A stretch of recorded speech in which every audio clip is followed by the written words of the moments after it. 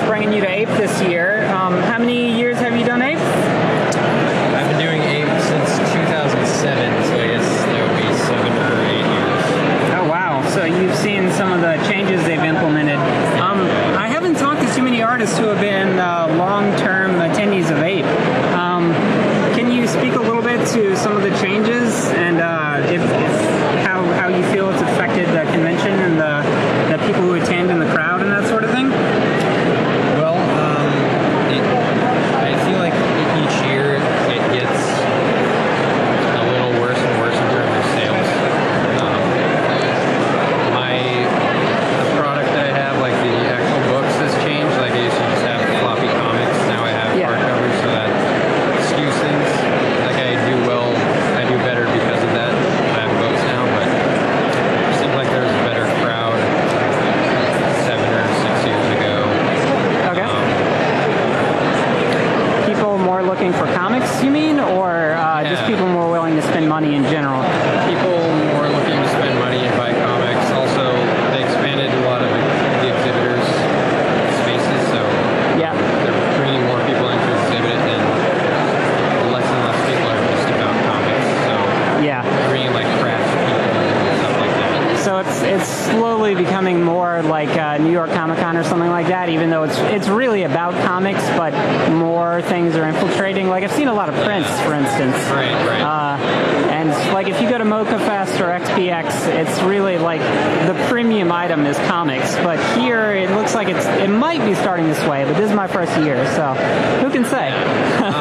Something like SPX, I feel like it's all comics. You don't really have to persuade people to buy stuff. They just like want to buy things. Yeah. They know what to expect, for sure. Here, I don't know if it's San Francisco or what. It's just, you have to spend a lot of time pitching. Yeah. Are you finding people are recognizing your work here? You say you've been coming for 7 years now. I see a lot of repeat faces. Yeah. People who want to see what I have. Okay. And can you speak a little bit about how Penn got started? Yeah, I started it back in 2006. I was still going to school. Okay. Here in San Francisco? Yeah, I went to CCA, California College of the Arts. Right. And so I didn't put the book together until 2010, and I was in a 2-year program, so I was already out of school for 2 years.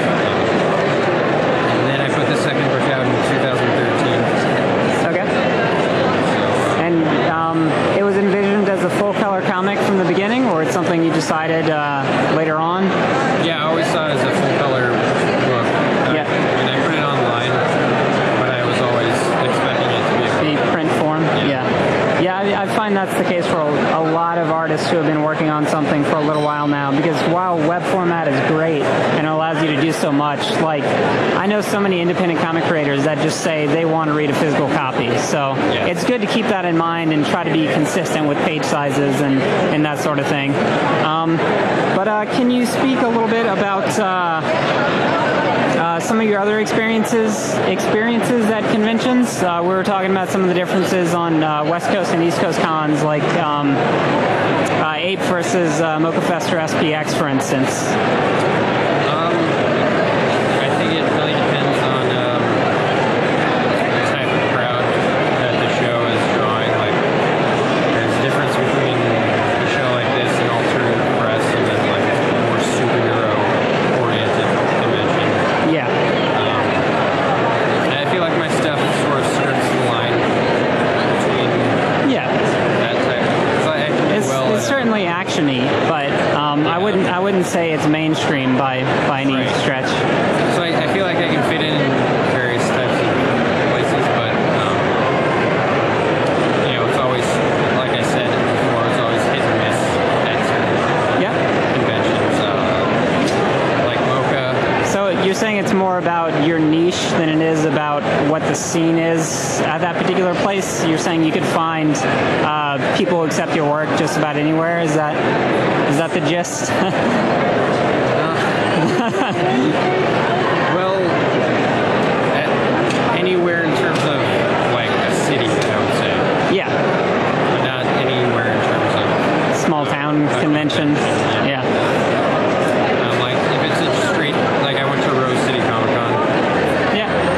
in Atlanta? Portland. Okay, I'm sorry. It was just a couple weeks ago. Yeah. I did pretty poorly there. Oh, wow. But I've done well at Stumptown, which is in Portland. And it's just a different vibe. Yeah. Rose City was all about superheroes.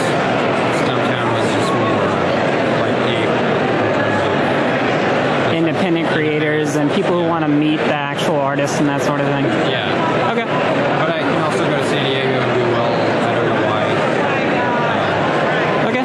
And I know you formed a small press in order to produce your work. Can you talk about your experiences with that a little bit?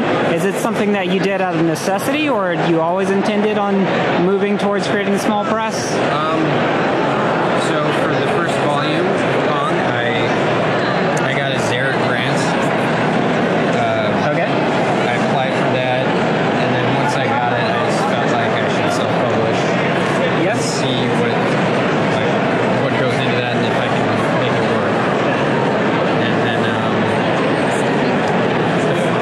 the first volume went pretty well. So for the second one, I decided to do a Kickstarter.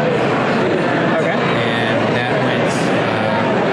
I got it funded. I got the book funded. And I think I'll probably continue to self-publish the third volume, but after that, I'm not sure what I'll do. Like with future comics, I might try to get published somewhere. Yeah, you are interested in pitching it to publishers then? Yeah, it's just really hard for distribution. Yeah. For self-publishing, that's like the main hurdle. Yeah. Are you having to contact individual like comic shops and that sort of thing in order to get them shelved, or? Yeah, I went through Diamond. Okay, yeah, which is one of the biggest distributors. Yeah. But the problem is you do actually have to contact the stores because they're the ones who buy the books. Yeah. And so they have to take a chance on you. It's not really like right, but consumers. At the very least, saying you're with Diamond, it gives you some credibility, and it just makes some of the financial stuff easier, I'm sure. The problem is you're just like this one line in their giant catalog. Yeah. And you have to convince them that they should buy your book. Multiple copies of your book. Right. Even though they've never heard of you.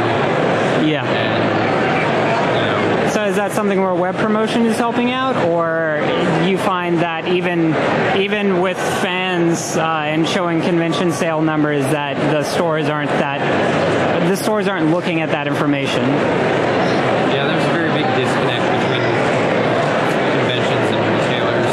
Okay. Like I did a Kickstarter for Volume 2. Yeah. And then I was contacting stores, telling them about, hey, it's going to be in Diamond Previews. Right. And then one reseller was like, got super mad at me. Like, why should I support you when you're already going directly to the readers?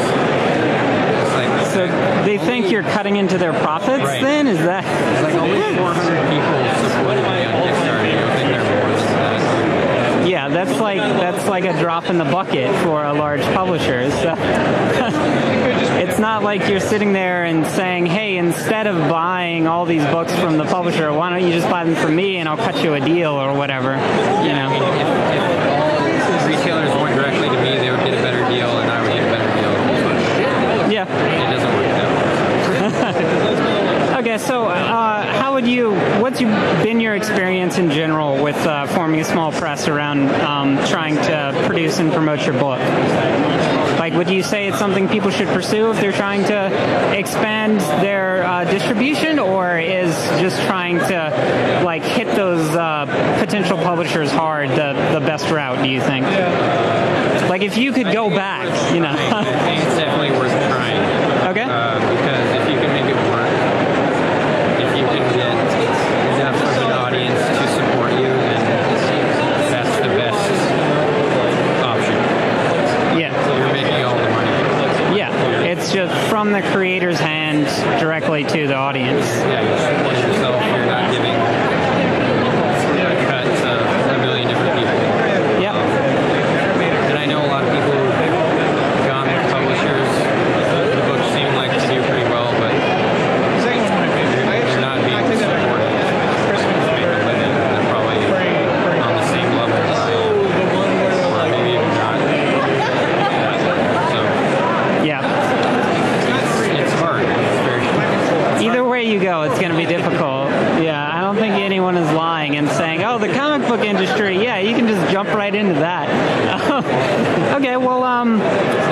can we find your work online? You mentioned that you're considering kickstarting the third book as well. How far in the future is that, do you think? Probably in about a year or so? Well, actually, I'm working on a fantasy comic. It's called Rickety Stitch and the Gelatinous Goo. Okay. And so that's what I'm working on at the moment, in between Volume 2 and Volume 3 of Pond. Right. And can you tell us a little bit about it? Yeah, it's a fantasy adventure about a skeleton bard and his little gelatinous sidekick, and they go on an adventure sort of to discover who and what Rickety Stitch is as a skeleton. Okay. So just like a fun, lighthearted adventure sort of story? Yeah, there's a little pathos, however you want to say that, in it. Okay. So it's not just all lighthearted. Dark undertones. Dark overtones. All right, and where can we find copies of Pang, the Wandering Shaolin Monk? You can find it on my site. Sure. You can go to various comic book shops, might have it, Amazon. All right, and would you have any? Just go to me. Sorry? You should probably just go to me if you want. Okay. I assume your contact information is on your website. Do you have any recommendations for someone who's considering attending APE for the first time to table? Yeah, I think, just, it's very tempting to just come with whatever you have, and I think that's worth it. It's like staple some comics together and see what it's like. Yeah. I probably won't break even or make any money until you have a substantial book with good, profit margins. Yeah. So I came here a few years with just floppy comics, and it's really just about showing people my stuff. Yeah. Trying to attract attention from both publishers and an audience, basically. Yeah. Yeah. It's a great way to get your name out there. Well, I appreciate talking to you, Ben. I hope you have a good APE. Yeah, thank you.